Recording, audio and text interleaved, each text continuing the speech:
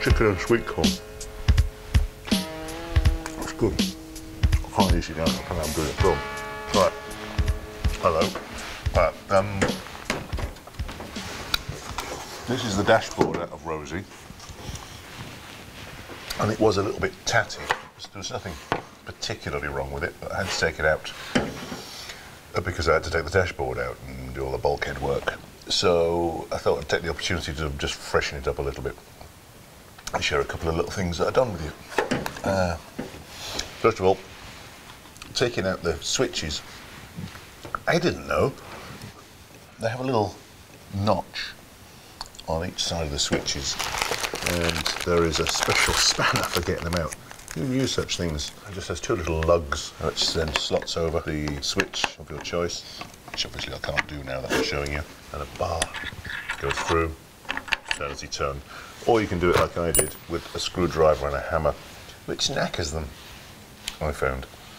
Another really interesting thing, I didn't know, the windscreen wiper switch looks like it should have a grub screw of some description. It's not. It's just a little push button. You just depress that button and this knob will come off. I wrestled with it for hours, it didn't work. I had to repair a little bit of it with super glue and bits of paper. Well, these instrument dials, the dial clusters, yeah, that's a dial cluster, that's just a dial. They're held on with these little towers with an arm on it and a screw on the top. So I take out the speedo, just undoes like this, with a little screw there, another screw there.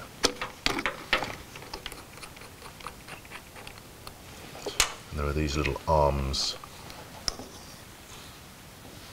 which just attach over the screws. This one has a little locking washer on it, and then the whole thing just drops out.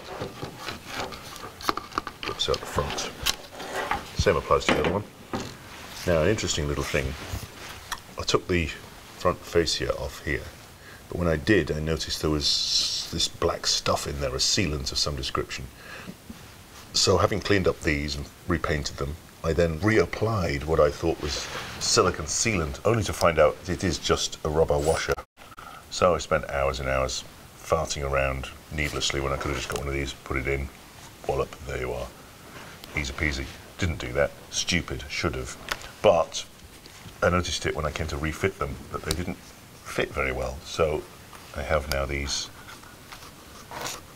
I suppose they're silicone, maybe rubber, but little washers, little rubber washers, which come in nicely and slot in.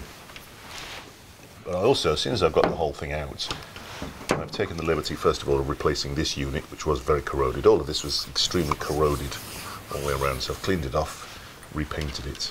Looks much, much nicer.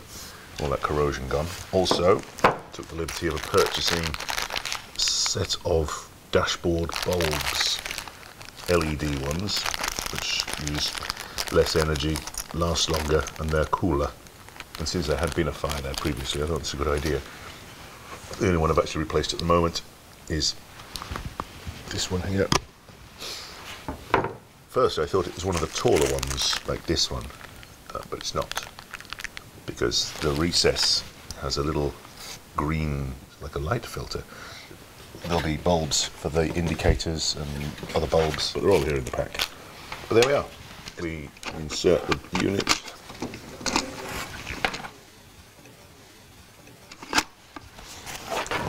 I'll just put the leg on, attach the screw. Now, while I'm telling you this, I'm going to diverge. My missus took me to see Bohemian Rhapsody. And I have to say, it was very, very good. Well done. Good work there, chaps. The chap playing Freddie did a very, very good job. Surpassed only, I think, by the chap playing Brian, who, it could have been Brian. Very good work. But young gentleman playing Freddie, well done. You brought a tear to my eye. Well done, young men. Excellent work. Only one thing that I didn't like. I'm a bass player.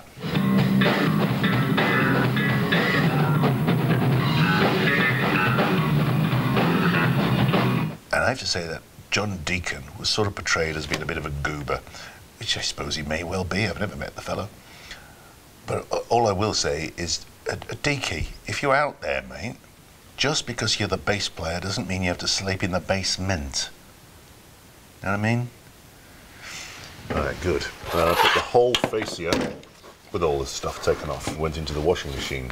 And then it came out a very sort of white, nasty looking colour. So all I've done is cover the whole thing with a spray of furniture polish. It's come up lovely. Somebody said you should use satin spray paint on. No, that'll chip off and it'll look like shit. Wax. Easy peasy. By the way, the little doodads that tell you what each switch does, they're off another dashboard which was knackered, but it had the little signs, so I nicked those and they look parka. Now, one last thing I'm going to tell you. The Miles reset, it was broken on Rosie, so I've got a replacement. This just slots in. But the washer and screw that holds it all in is aluminium, bright white aluminium, which really stood out to my eye. So I've just taken the liberty of spray painting those satin black, replaced them, and sits in a bit better. All the terminals are cleaned up, no corrosion on the terminals anymore. That is my renovated, so far, but not finished, that dashboard. But there we are, essentially rebuilt. Anyway, Christmas is coming in a couple of days, and I've got to go back to playing the Red Man. Hello, Father Christmas! I know I'm not supposed to say things like that, but it's really hard. And for anybody who's out there who's cross that I've got a hot cup on a Series 1 Land Rover, I put a placemat down. You're okay. This is the Land Rover diesel manual, which I don't use because mine's petrol. Carry on. Right.